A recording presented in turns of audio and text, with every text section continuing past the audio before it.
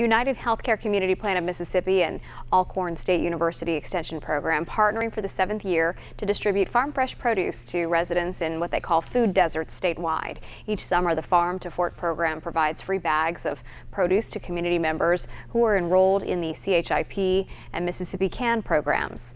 They'll be making a stop in Meridian July 17th and August 14th from 1 to 3 p.m. To get more information, you can go to uhccommunityplan.com/ms.